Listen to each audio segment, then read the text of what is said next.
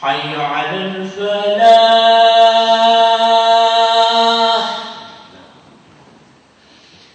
حي على الفلاح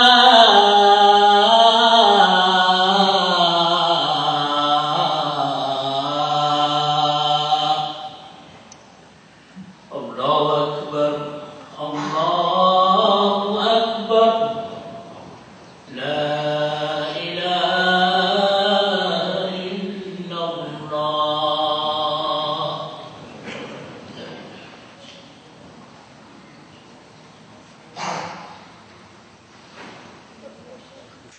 إن الحمد لله نحمده ونستعينه ونستغفره ونعوذ بالله من شرور أنفسنا وسيئات أعمالنا.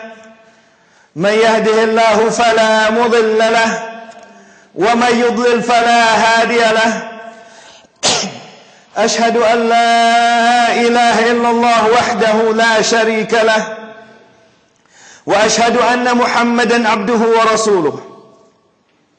يا أيها الذين آمنوا اتقوا الله حق تقاته ولا تموتن إلا وأنتم مسلمون. يا أيها الناس اتقوا ربكم الذي خلقكم من نفس واحدة وخلق منها زوجها وبث منهما رجالا كثيرا ونساء واتقوا الله الذي تساءلون به والأرحام إن الله كان عليكم رقيبا. يا أيها الذين آمنوا اتقوا الله وقولوا قولا سديدا يصلح لكم أعمالكم ويغفر لكم ذنوبكم ومن يطع الله ورسوله فقد فاز فوزا عظيما. أما بعد فإن أصدق الحديث كتاب الله وخير الهدي هدي محمد صلى الله عليه وسلم وشر الأمور محدثاتها وكل محدثة بدعة وكل بدعة ضلالة. My dear brothers and sisters, on the day of judgment, everyone will have to cross over Jahannam. Everyone will have to cross over the hellfire. And this bridge, known as Seerat, or the path, is Seerat.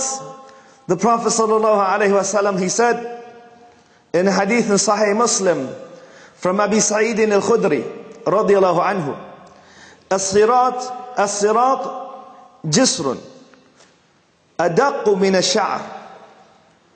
The path, or the Seerat, the bridge, is the bridge. Seerat is the bridge over Jahannam, and it will be thinner than a strand of hair.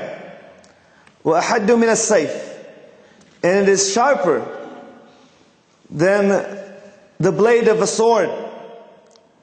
Allah subhanahu wa ta'ala will bring it or put it over Jahannam, and everybody, every believer, in order to arrive at, in order to enter paradise, will have to cross. And the disbelievers who will not be able to cross it will fall into the hellfire. And so this bridge, crossing this bridge, is not easy. And it doesn't depend upon your acrobatic skills. Because you work in a circus does not mean you're going to pass and get over this bridge. How do we ourselves cross this bridge which is sharper than the blade of a sword and thinner than a strand of hair? And this will be the topic of this khutbah, inshaAllah. Everyone will have to cross it, without any exceptions. And that's why Allah subhanahu wa ta'ala says, وَإِن مِّنكُمْ إِلَّا وَارِدُهَا كَانَ عَلَى رَبِّكَ حَتْمًا مَقْضِيًّا. And there's not anyone amongst you except that he will have to cross it. Indeed, this has been by your Lord decreed, decreed by your Lord. And so we have to cross this bridge. And you have to understand that every one of us here right now, by reflecting and thinking about how we are, we will know how we will cross this bridge. Right now, at this moment, we can figure out and we can find out if we are in front of that bridge, how are we going to cross it? We can figure out how we're going to cross it right here. And we will know also if we're in front of that bridge, are we going to be those who will be able to cross it easily or with great difficulties? Over this bridge, there are difficulties, of course, in crossing this bridge. But it's not because of your acrobatic skills. It will be determined by the deeds that you do in this life. It will be determined by certain facets of your deeds in this life. Because there will be some on that day who will cross the bridge in a flash. They will be so quick, they will be over it in no time. And there will be some who will cross this bridge running. And there will be some who will be slower than that. And there will be others who will be crawling. And there will be some who will not make it. And there will also be hooks that will come from Jahannam that will pull people into it. There will also be hooks. So who are we going, how are we, which person or which type of people are we going to be on that day? Are we going to be the fast ones who cross it in a flash? Or will we be the ones that are struggling? You have to understand it will also be dark. But there will be some people who will have light. Some will have light that will surround them, the size of a mountain. Some will have light the size of a person standing. And others will have the size of a light, a flicker, just like the size of a thumb, just like a candle light. And it flickers on and off, and that's the light you're going to use to try to cross it. So how is this light also determined? And how is your quickness also determined? It's all determined by our deeds in this life. When Allah subhanahu wa ta'ala orders us to do something, are we quick in responding to His orders? If we are quick in responding to His orders, then we will also be quick on that day. So think about yourself right now. When we hear the orders of the Prophet ﷺ, when we hear the orders of Allah, and when we hear the prohibitions of Allah and His Messenger, are we quick to stay away from them? Or do we hesitate and do we delay? That will determine how quickly we go. And that's why the believers, the true believers will cross very quickly. Why? Because the true believers are quick in responding to the orders of Allah and His Messenger. Allah subhanahu wa ta'ala says, Ya ayyuhalladhina amanu istajibu lillahi wa lirrasul. O you who believe, give your response to Allah and His Messenger. Ya ayyuhalladhina amanu istajibu lillahi wa lirrasul idha da'akum lima yuhyikum. When they call you to that which gives you life. In this life and in the hereafter. Life that's forever. And so, if we are quick, then we will also follow it quickly. If we're quick also, when we do commit mistakes, when we make mistakes, are we quick to repent to Allah? Or do we delay it until tomorrow, next week, until after Hajj, after marriage and so forth? That's why Allah subhanahu wa ta'ala says, وَسَارِعُوا إِلَى مَغْفِرَةٍ مِّن رَبِّكُمْ وَجَنَّةٍ عَرْضُهَا السَّمَاوَاتِ وَالْأَرْضِ. And quickly, go quickly, and compete with each other quickly. Go forward quickly to the repentance of your Lord, to asking forgiveness for your Lord. So the quickness will also determine how quickly you get to Jannah, to paradise. Your quickness in responding or in repenting to Allah subhanahu wa ta'ala also. And thus, when something happens, we have to be quick in obeying and in disobeying. We have to make that part of our nature. Like during the time of the Prophet sallallahu alaihi wasallam, when Abdullah ibn Rawaha was coming to the masjid, he only heard one word from the Prophet sallallahu alaihi wasallam, and that was "Ijlisu," sit down, everybody.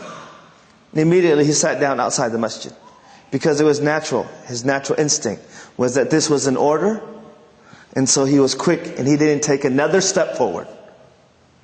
And that's why the Prophet ﷺ, when he heard about this, afterwards he said, "Zadakallahu hirsan ala tawa'ita lillahi wa rasulih." May Allah increase you in the obedience of Allah and His Messenger. So, that is why when we ask Allah subhanahu wa ta'ala, when we pray every single day, 17 times a day at least, minimum, we read, "Ihdina as-siratal mustaqim." Guide us to the straight path. Guide us and keep us on the straight path. When you say "Ihdina as-siratal mustaqim," it means guide us and keep us on the straight path. Keep us firm on the straight path. And when you're asking Allah to keep you firm on the straight path, if you're firm on the straight path in this life, you will also be firm in the sirat also, on the day of judgment, when you're crossing over Jahannam. And that's why we have to ask Allah subhanahu wa ta'ala to be firm and be consistent. And that's why one of the du'as that the Prophet ﷺ used to always make all the time, as the companions have narrated to us from Anas ibn Malik and Aisha radiallahu anha, they have narrated to us that the du'a that the Prophet ﷺ made the most when she was asked, what du'a did he make the most? It was, "Ya muqallib al-qulub, thabbit qalbi ala dinik." Ya muqallib al-qulub, thabbit qalbi ala ta'atik. O changer of the heart, make my heart firm in your path. And that's why we have to be firm and we have to be straight. We have to stay on the straight path, so that on the day of judgment we will stay on the straight path.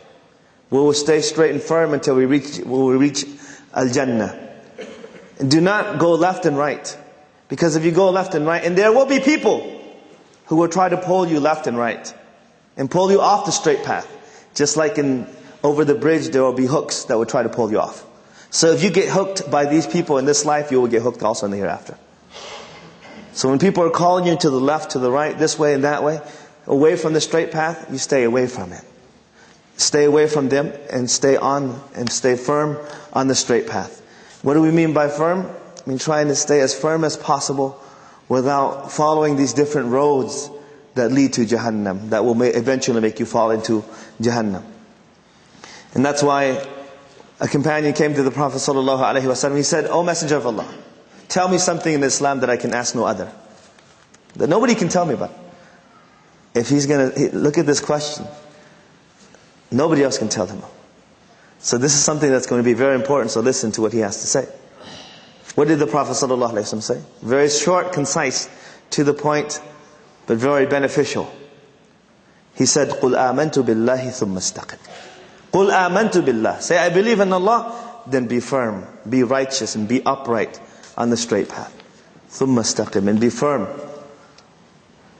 Even if it's only a little bit, be consistent. Because the deeds that are more beloved to Allah subhanahu wa ta'ala are deeds that were consistent. خَيْرَ الْأَعْمَالِ أَدْوَمُهَا وَإِنْ قَلْ. The best deeds are that which is consistent, even if it's just a small amount. And so, we have to be quick in responding to the orders of Allah subhanahu wa ta'ala. And we have to also quick in staying away and obeying Allah subhanahu wa ta'ala when He prohibits us from doing things. And so when we are living any times in times of hardship or any times of ease, be firm and be consistent in the worship of Allah subhanahu wa ta'ala. And you'll be firm and consistent also in the hereafter.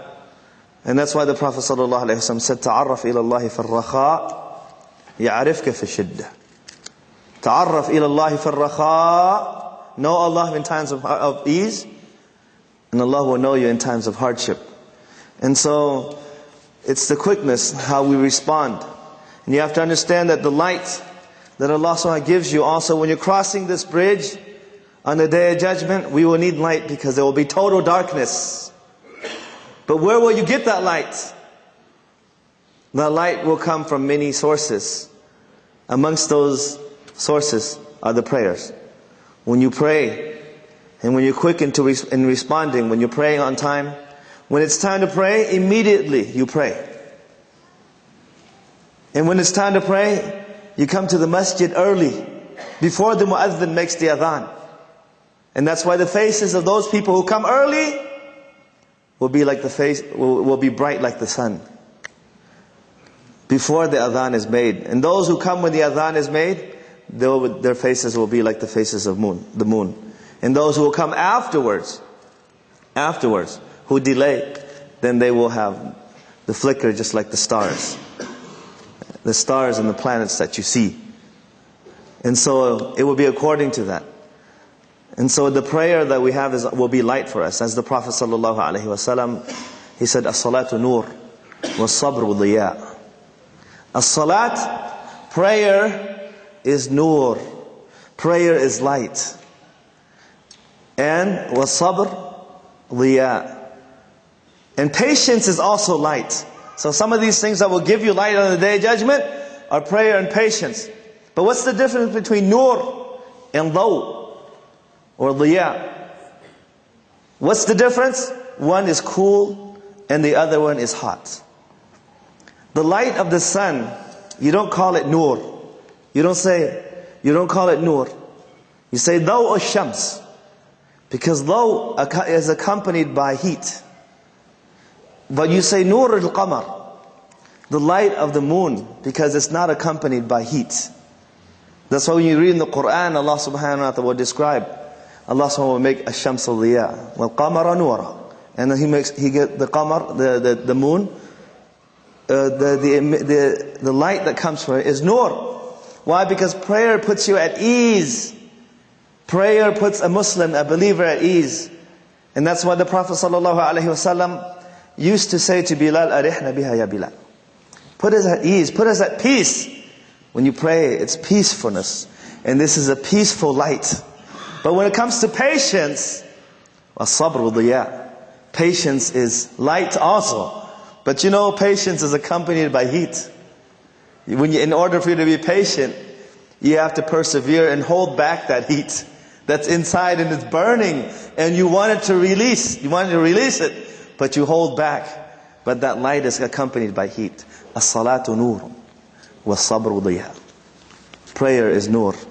And then this is another way that you will have light on the Day of Judgment. Also when you're crossing the Seerat. There will be some people who will just have a flicker.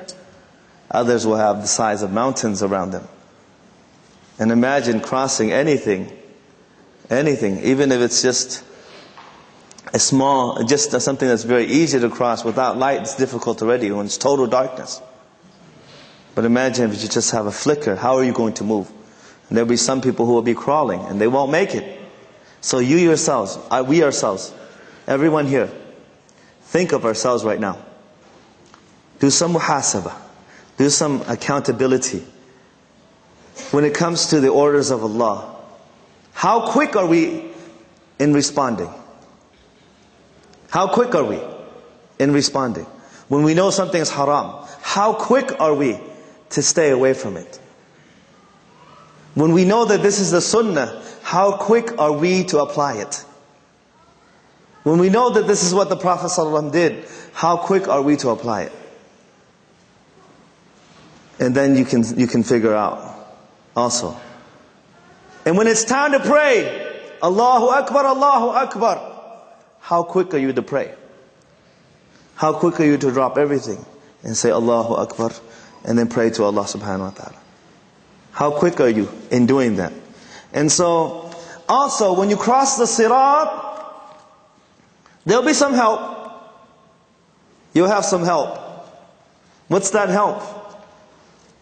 On the Seerat, two things will come to the side. On your left and on your right.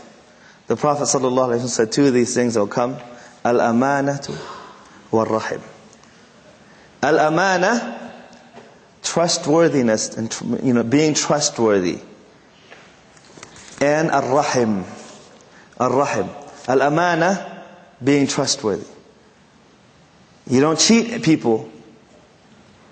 When people entrust you with something, you don't cheat them. And when you're entrusted with children, you put them in the proper place and give them proper education.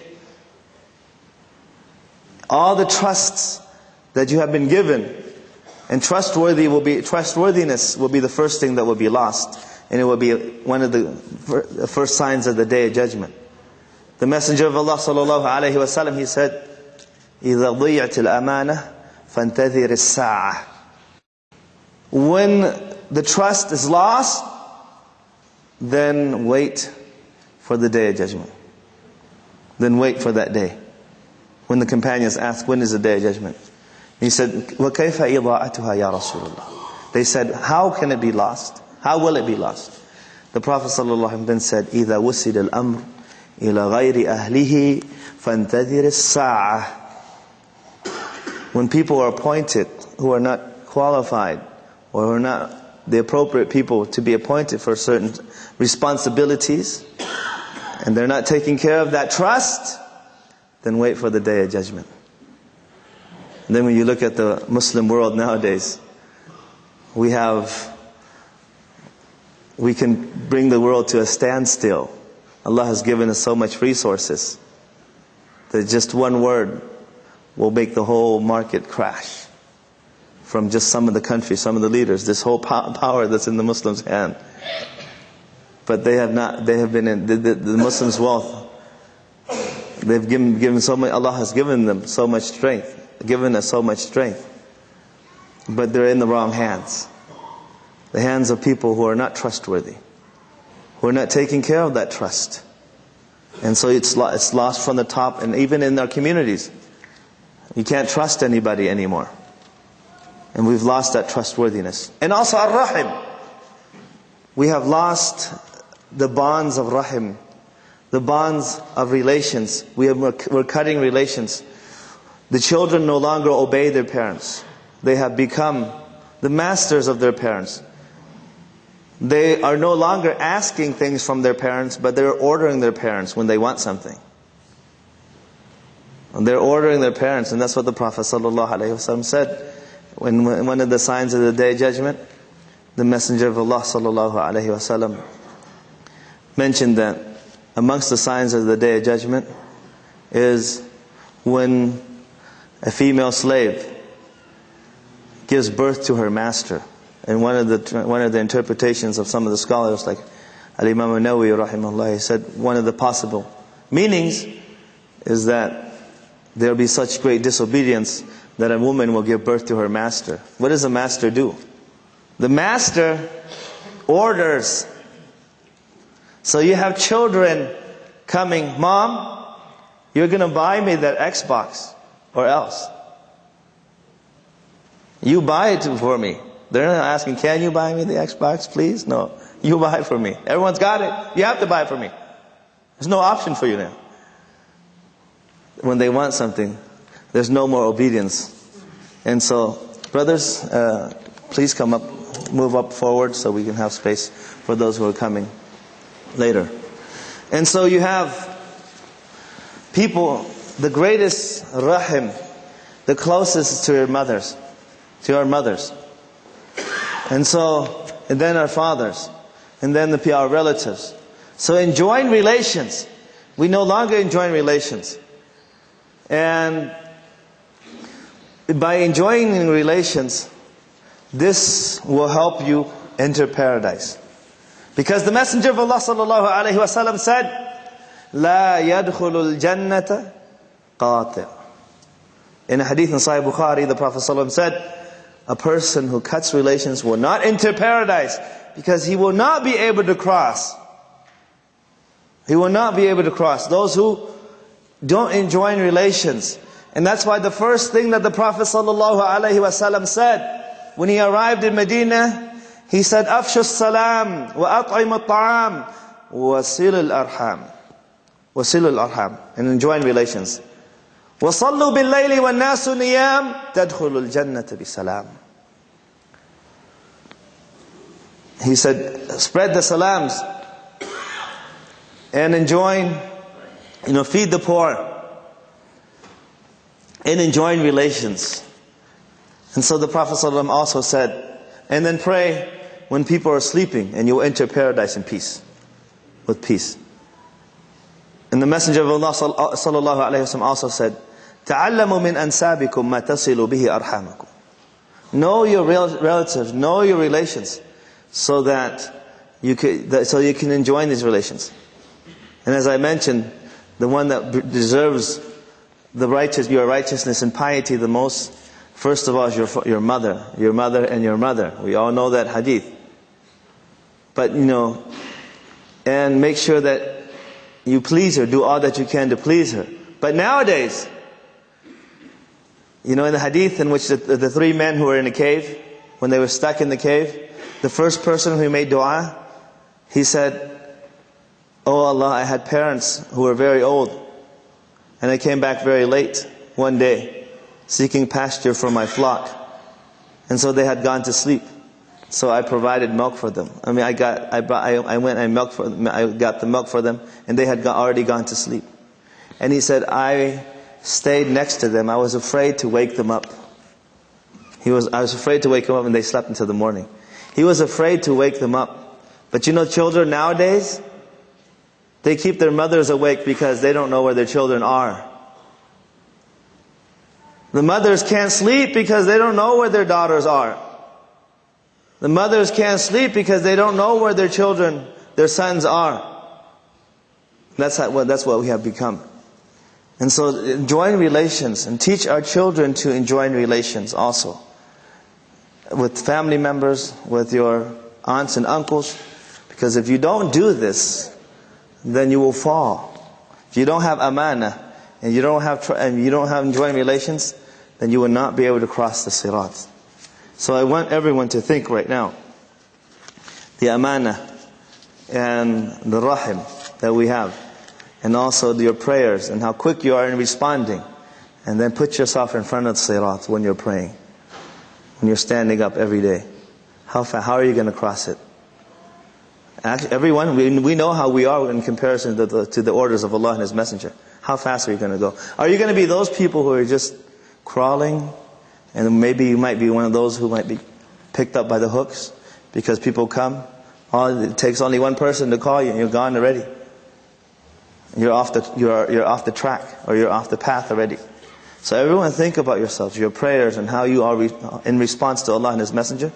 Then you will see how fast you are, how quickly you are, how much light you have when you're crossing that path. And every single time you pray, Ihdina Sirat al-Mustaqim. You say, Ihdina Sirat al-Mustaqim.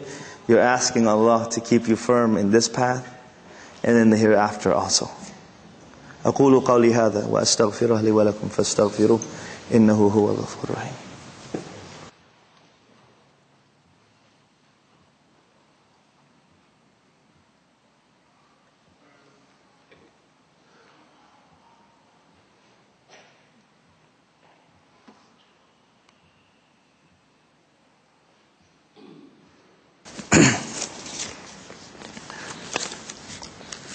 الحمد لله رب العالمين والصلاة والسلام على أشرف الأنبياء والمرسلين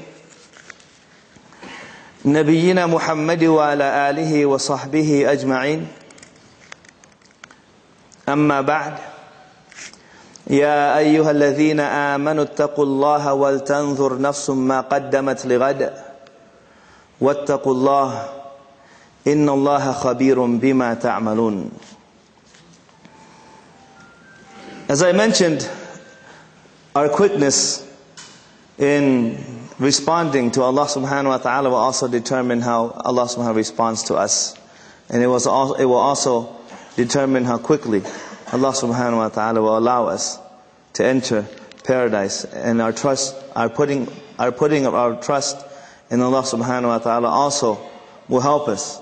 So on the day of judgment,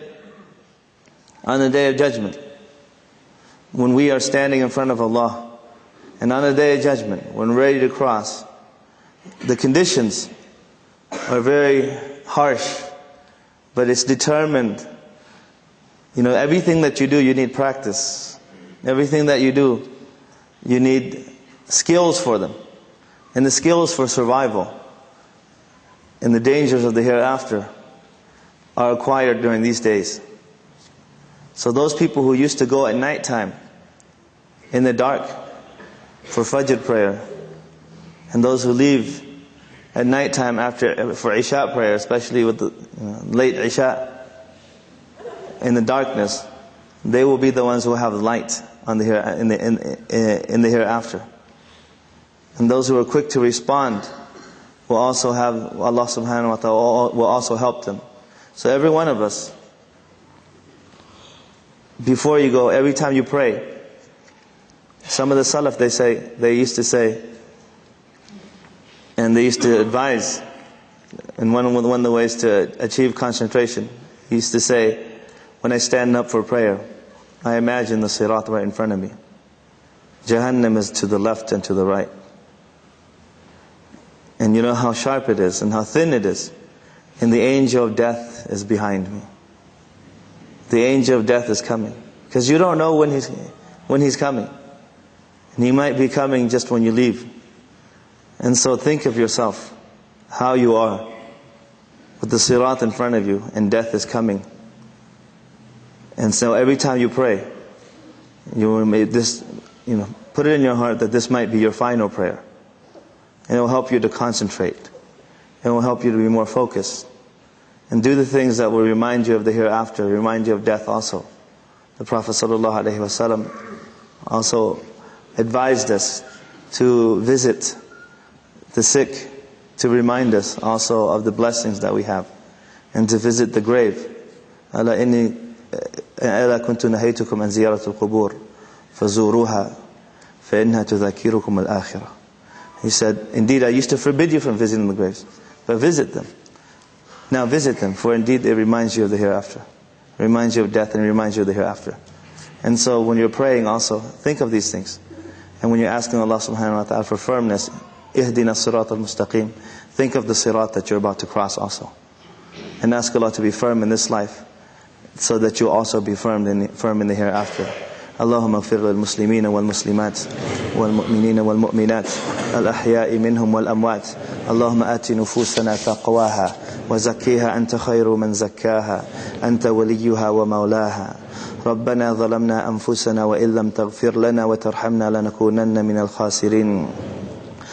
اللهم أعز الإسلام والمسلمين. اللهم أعز الإسلام والمسلمين. اللهم أعز الإسلام والمسلمين وأذل الشرك والمشركين ودمر أعداءك أعداء الدين. ربنا آتنا في الدنيا حسنة وفي الآخرة حسنة وقنا عذاب النار. إن الله وملائكته يصلون على النبي يا أيها الذين آمنوا صلوا عليه وسلموا تسليما.